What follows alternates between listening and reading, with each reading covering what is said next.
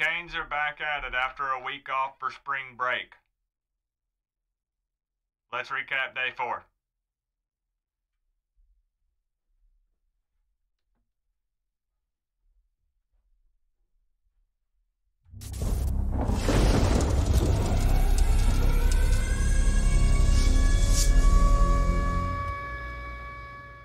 What's going on, Canes fans? Spring practice number 4 is officially a wrap, and I'm going to take a few minutes and summarize it for you. But before we dive in, I'd really appreciate it if you would consider subscribing to the channel if you haven't already.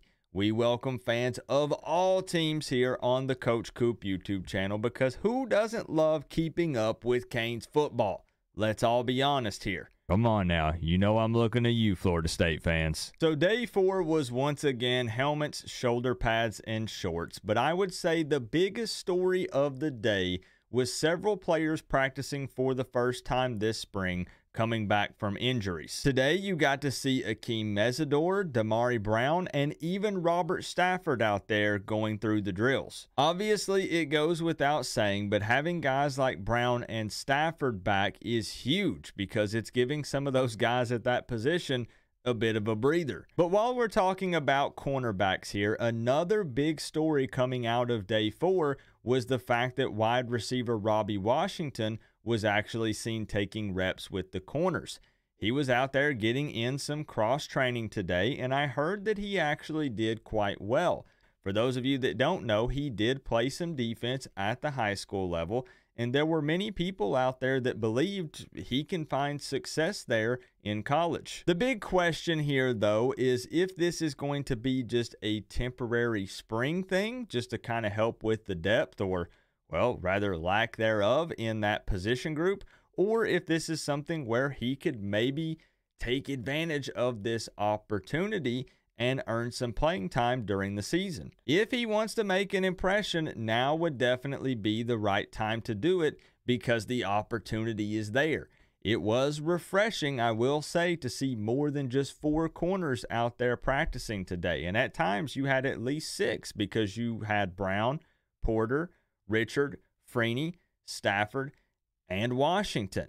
It was also pretty exciting to see true freshman tight end Elijah Lofton make a sick little one-handed catch at practice today. Now, it was slightly underthrown by Emory Williams, but it did draw a flag, and Lofton was able to come down with it anyways. Now, we did already talk about running back Henry Parrish hitting the transfer portal today in my previous video, but luckily both Citizen and Johnson have been impressing so far. The biggest question with those guys and the rest of the running backs, though, is going to be seeing how they look in full pads and contact. It's real easy to say that they look great right now, but time will tell. I am still very hyped up. I'm not going to lie. I'm drinking a little bit of the Trevante Citizen Kool-Aid, but that's because I'm a huge fan of Citizen, and I feel like he has a very high ceiling, super athletic. He just has to be able to overcome, in my opinion, the mental hurdle from the injuries that he's had to deal with during his time at Miami. Now, another bit of news in the running back room is that Mark Fletcher is supposedly going to return sometime in the summer. There's been a lot of question marks surrounding his injury and how serious it is, and if he was even going to possibly miss some of the first games at the beginning of the season. But in an interview, Mario Cristobal said he believes he'll be back sometime in the summer. So hopefully that is in fact the case. Now, one quick disclaimer. I added this in my previous video. I don't think you guys can hear it, but my new doggo that we adopted, Maxwell Wigglesworth, is on my couch about 3 feet away, snoring extremely loud. So if you hear that at any point in the video, I didn't fall asleep while editing and forget to turn my mic off. That's just my new dog over on the couch taking a nap. So talking wide receivers here for just a moment. Xavier Restrepo continues to impress and win those one-on-one battles against Mish. But who I really want to talk about is Shamar Kirk. He probably had his best practice so far out of all the spring practices. I don't think he dropped a single pass today. And I'm really hoping that he can be an impact guy. He's someone that can kind of, raise the bar in that room and kind of push and have everyone competing out there, because Shamar Kirk shows a lot of potential and I don't want it to be wasted, but he's definitely got to take that next step. But more competition in that room would be really good. And speaking on the trenches, there's still obviously some shuffling and experimenting happening as the staff tries to figure out the most effective combo on the field, which is to be expected. It's still super early in spring, still not full pads, but I'll keep you posted on how the competition plays out. Safety Zaquan Patterson almost had a couple of picks today, but he just couldn't quite hold on. But even with that being said, he's shown great instincts so far, especially for a freshman. And you can just tell how much the dude loves football, and it really shows. And finally, to wrap this thing up, I debated not putting this into the video at all because I don't have any context. I don't have any extra details. I haven't seen video proof of this. I'm just relaying the message.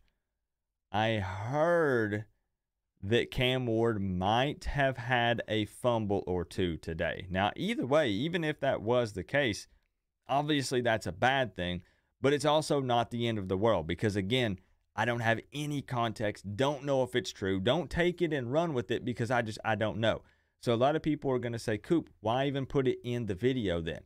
Well, you're probably going to hear other people talk about it. You're going to see it. You're going to hear about it. People are going to discuss it, especially when it has Cam Ward and fumble in the same sentence, because we all know that that was a pretty big problem for him before he came to Miami. No matter why you believe that was an issue, it's still something that is going to be talked about. So there are rumors that he did have a fumble or two today, but again, I can't confirm it. I don't know the details, so I'm just really not sure. But I wanted to relay the message, hey, just in case. So overall, though, day 4, I'm really waiting for it to be full pads, full contact, so we can really see how some of these guys look, especially the running backs and a few other guys. So let me know your thoughts. Spring practice, day 4, down in the comments. Let's chop it up a little bit. I'm seeing super low interaction on the spring practice videos. And I don't know if it's just people are tired of them. Like, let me know. If you don't want day by day, that's fine. Just give me some feedback. Maybe we do a whole week at a time. I don't really know, but I'm seeing a lot of low interaction on the spring videos, or maybe people don't like the way that I've revamped it and redone things, and that's A-okay. Hey, we're always working, trying to improve and get better. But a quick little summary, day 4. Let's chop it up about something down in the comment section below. Remember though, guys, we're all one big happy college football family, but at the end of the day, I gotta say, it's always better when you get to rep the U. Coach Coop, peace out. I'll see y'all in the next one.